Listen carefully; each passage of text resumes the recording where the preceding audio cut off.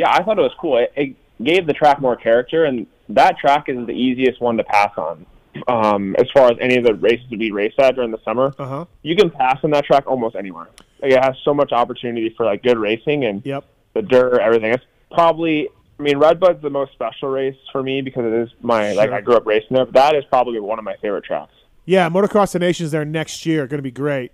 Going to be great. I'm looking forward to it. And you'll see all the guys come out of the woodwork wanting to race next year. I know, right? Yeah, go this year. It's amazing. They just don't seem to be able to find the time to go to France or England. I think if you turn it down, you should ban them for however many years they turn it down.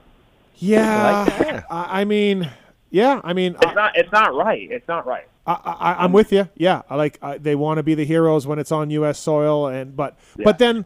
Like, Chase, you know how it is. Like with the Deegan thing, Star's just going to say, "Hey, we want money to go," and then the Deegans go, "Well, it's not us, it's them." So everyone, like, you'll never know. Everyone's pointing fingers. Yeah, you'll never really know. So I'm pretty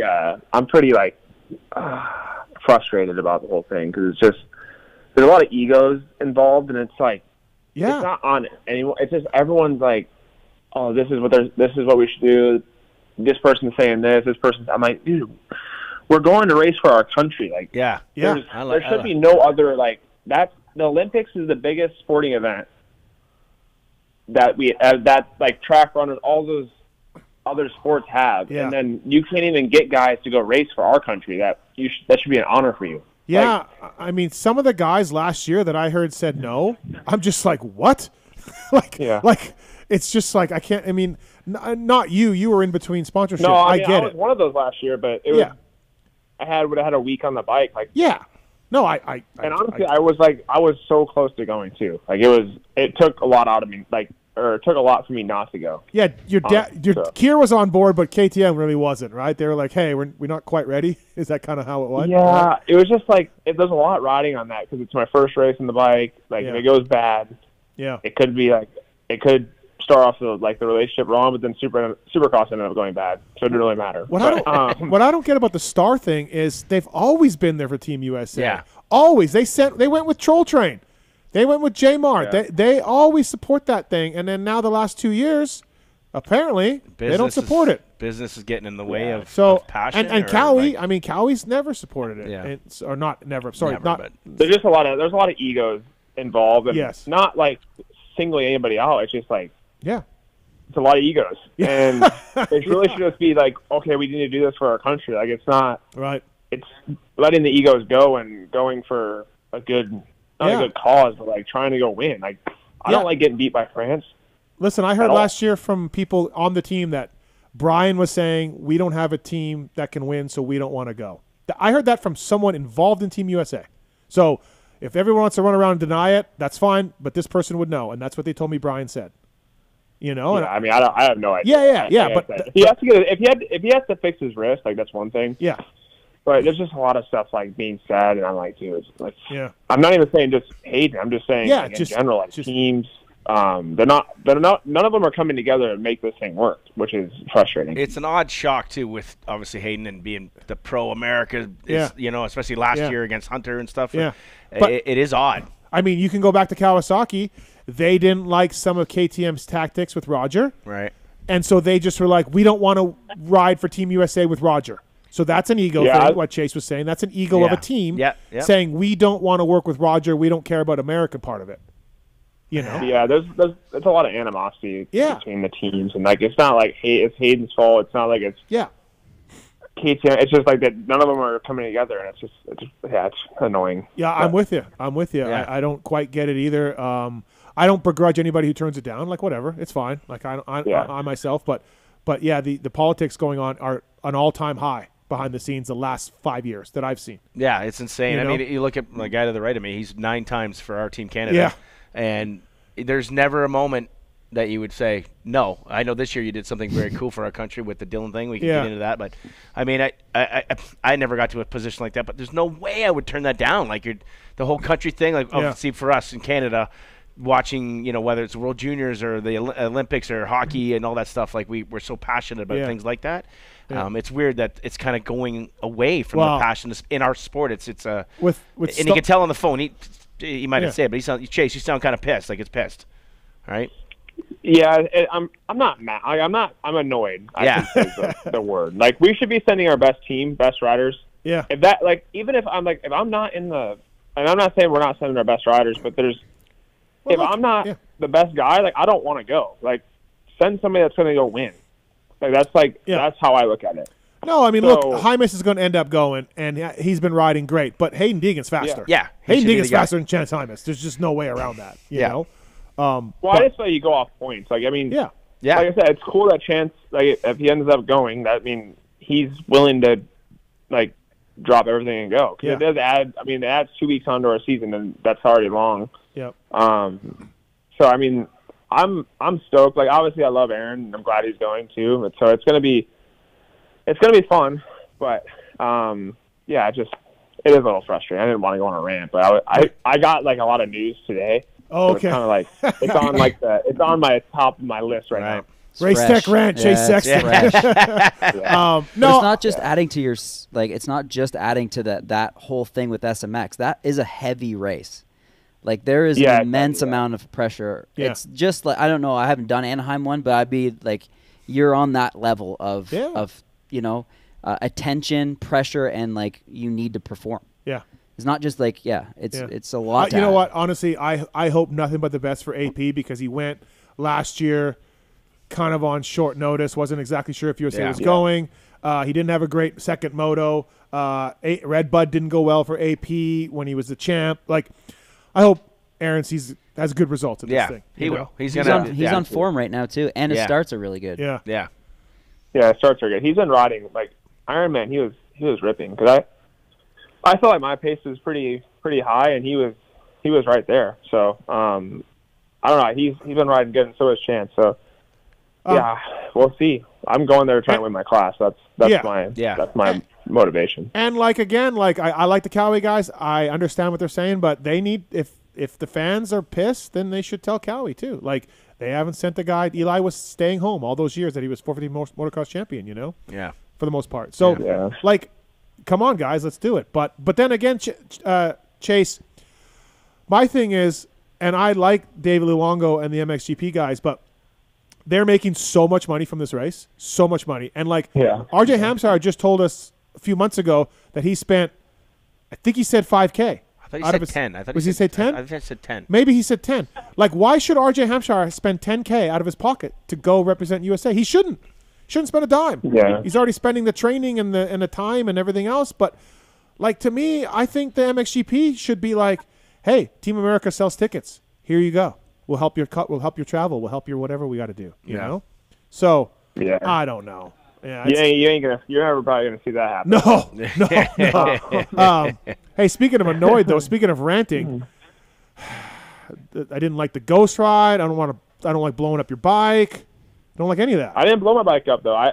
The ghost ride is kind of like, I did that 2020 Salt Lake. I did it when I won my first Supercross race, and that's like a layup for me. Like that jump is like asking like a layup. I like that. It's asking for it. That picture is pretty damn sick. Cool. Like, that's probably going to go up in his house. The picture's sick. I like the picture is like unreal. That will like be one of my. I mean, hopefully the goal is to win more championships. So that picture is like will be special to me. The Red Bud water picture is great too. Oh yeah, on the cover. On the cover, that picture is actually super special, because the guy again, Bob from Sunset Ridge, he told me he was going to spray me if I won both motos. So I saw him at the where the old start was. I saw, and he was kind of like far away, and there was photographers like in front of him. So I'm like, all right, I'm gonna have to like really make an effort to like go out of my way and try and get sprayed by him. And he was stoked. So and they put it on the cover, so that's even better. Well, okay, so then so I wasn't there. I was in the UK representing, working for Team Canada here, Chase. But did they blow the bike up? Or no? No, we didn't blow it up. We actually, well, like the pits in Ironman are like that rock. Yeah. So I couldn't do a burnout on like the regular, like without anything. So they drilled a piece of wood in the ground. I did a burnout on the stage actually, and like I was probably pretty close to going through the stage. I burnt like a hole in it, and I got done, and they thought I started a fire underneath the stage because there was smoke everywhere. Oh, geez. And they're like freaking out, like, "Hey, you gotta stop! There's a fire!" Like, I'm like, I mean, I don't know how that's going to happen, but yeah, they thought it was a fire, but it ended up not being one. Right. And then Woodstock they put 98. a piece of wood.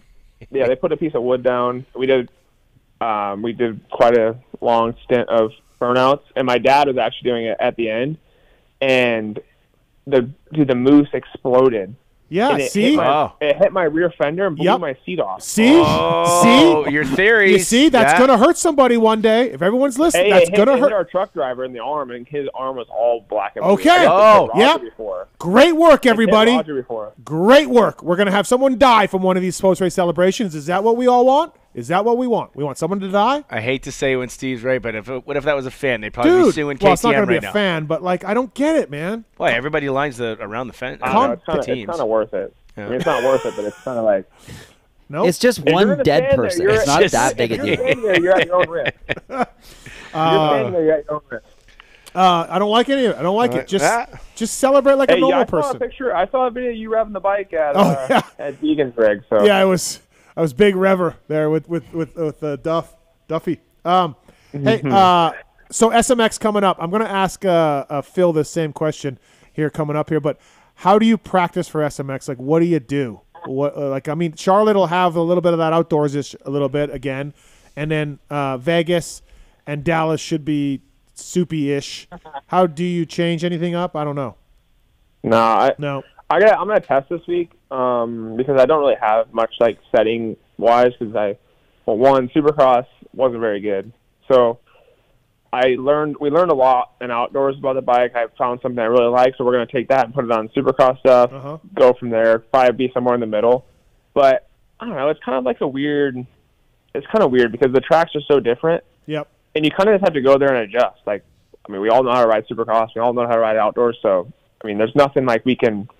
I mean, we're so far into the season at this point and have ridden so much that you kind of just go and you adjust when you get there. It's not like you can really like pinpoint what you have to work on, but it's kind of it's a weird series too because it goes double then triple points. Like, I mean, the last two races are the ones that obviously matter, but it's different. It's hard to approach it honestly because last year was the first year, and now this year I don't really think anyone really knows how to approach it still. So it's cool and something that's different.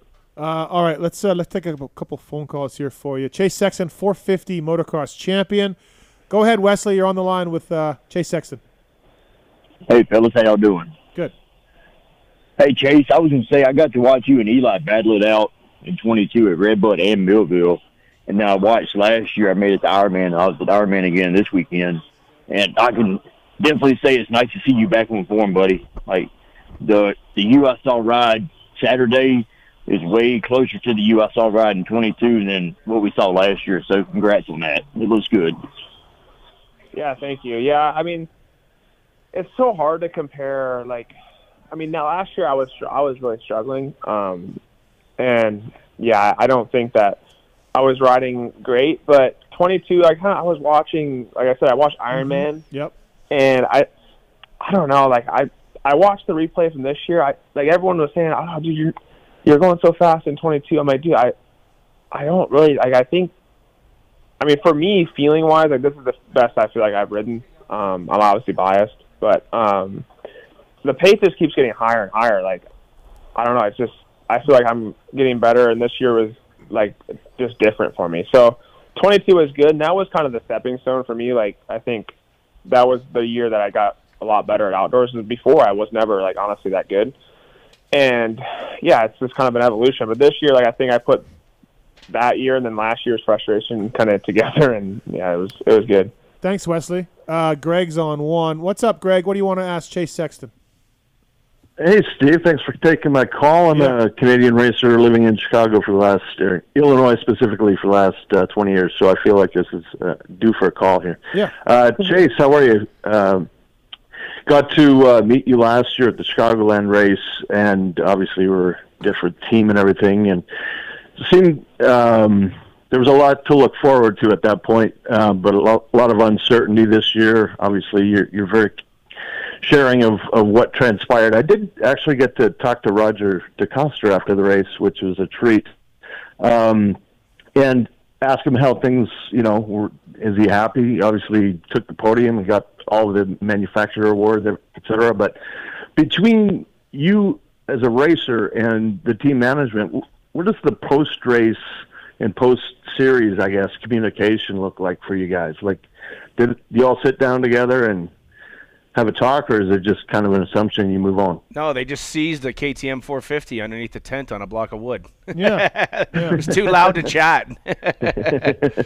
Yeah, I was there for that, too. Yeah, there was no conversation then. Yeah. Yeah, I mean, it just depends on how the race goes, honestly. I mean, if, like, in outdoors this year, we didn't really have much, like, not really much to say after the races, so I was pretty happy. I mean, there's a few that I was still, like, tweaking the bike early on in the series, but once we got into, like, the after halfway, like, there really wasn't much to say. Like, I was pretty happy, little tweaks here and there, but they kind of let me do my, like, especially when I'm, like, on a roll and I'm feeling good, like, they kind of let me just keep going and not really try and interfere much. So, in Supercross, it was a different story. There was a lot of post race meetings. I can vouch for that. I gave up a few times waiting for Chase to talk to him. I'm just like, yeah, meeting's still going on, and it's 1 a.m. So I'm gonna leave. Yeah. So there were some tough meetings after races, but yeah, it just depends on the situation, to be honest. All right. Well, I'm sure they were a lot more comfortable after you pull in a couple titles. Yeah. So thanks, Greg. Congratulations. Thanks, Steve. Thank you. Appreciate it. I was going to ask you. Go ahead, Goldy. You got a question for Chase? Well, I was just looking at the sheets that Steve prints out in front of us here. You led 28 laps this past weekend. You needed, I don't know if you knew this, but you needed 25 to actually pass Hunter. You beat him by 4 laps at the end of the year.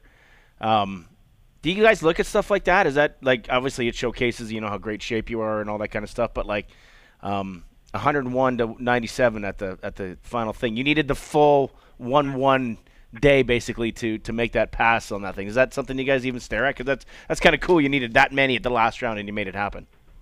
Yeah, I honestly think that was maybe the most I led all year. Yeah. I think that was the most laps I led all year. So I passed in the first lap for the lead. Besides for Unadilla, that was the most laps I had led. So, yeah, I was actually looking at the stats going into Ironman, because there's a few that I kind of like pay attention to. That's like the average finish, which was, I want to say I was right at like 2 something before Ironman, or like maybe 2.1 or 2.0 or something. And I wanted to get under 2, so that means kind of I had to win both motos. And then, what else did I look at? I looked at how many points I had. I wanted to get over 500. So I at least had to go 1-2 to get to that, I think. And then I looked at something else, too. There was a stat that we pulled out. Hunter Lawrence has the most points in an outdoor series without winning a race out of anybody that didn't win the title. Oh, really? So you know what I mean? So Jean-Michel Bale has the most points without an overall. Yeah, 91. Yeah, because he won the overall. He won the series. He's got 91% of the points or something. Yeah. And Hunter has, if you don't count Bale, who won the title and doesn't really give a shit that he didn't win an overall. Yeah. Hunter is the highest scoring rider without an overall win in motocross history. That's pretty cool. Yeah. Yeah, it is kind of gnarly. That's a neat stat. Yeah. I mean, he was pretty. I mean, besides for Thunder Valley, like I really didn't. I mean, Paula obviously wasn't like super good, but like I didn't really have too many like hiccups other than Thunder Valley. So he was super consistent, and like I think a lot of people, I wouldn't say they downplay Hunter, but dude, there was like those last 3 races, our speed was, I felt like, pretty high. Like I had like kind of flashbacks of last year.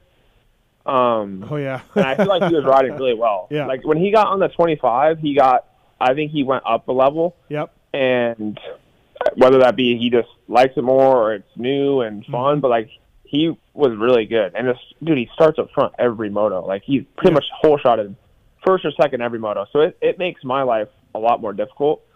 And like, yeah, he ended up not winning an overall, but dude, he was right there every weekend. And I had to like really be on my toes. And he's a fun guy to race too, because he's pretty gritty. And he's like, obviously both Jet and Hunter both race really fair. So, it was fun, but yeah. The other stat I was looking at too, I wanted to get 7 overall wins, not 6. I don't know why it doesn't sound. He's not competitive at all. Yeah, not competitive at all. Did you look at his stat? Maybe. List off 50 stats. Yeah. That's funny that the Hunter. I would have thought Hunter got more hole shots. He got 6 this year on the stat sheet. But anyway, the last thing, quick for me, Chase. Did you see James? No, I didn't. I saw him after, like, obviously, and they were all telling me, "Oh, James is on the track." Yeah, dude, he left the TV booth and everything. High five, and I saw him. Like, I thought that was pretty cool. Like, yeah, obviously, James and I have a history, like, whether it be good or bad. But actually, in the last, like, 5, when I think it was Philadelphia, he was on my flight home, and he sat right in front of me. And, dude, we hadn't talked since we stopped working together. Yeah. And, yeah, there was some bad blood. Like, nothing, like, happened, but there was just, like, yeah, when you split off somebody, it's not, like, it's kind of uncomfortable. Yeah, I think he took some weird shots at you. I've said that a few times on my show. I didn't understand it. I didn't get it. I thought he was hard on you. But, I mean, it's whatever. I don't really, like, I don't hold it against him because, like, after he talked to me in Philadelphia, then, like, he started texting me, like, we're eventually going to play golf again. And but he's been really cool. He texted me right after the first moto. So, yeah, I thought that was cool of him. And, that was neat to see on TV. Back and forth, like, if he says something, and I'll respond, like, if they interview me about it. But, like, it's all fun. So, I wonder if he got in shit from the TV guys. No, he's James Stewart. It was cool. He's James Stewart. No, it was super that was cool. A cool thing to see, really. Before we let you go, Chase,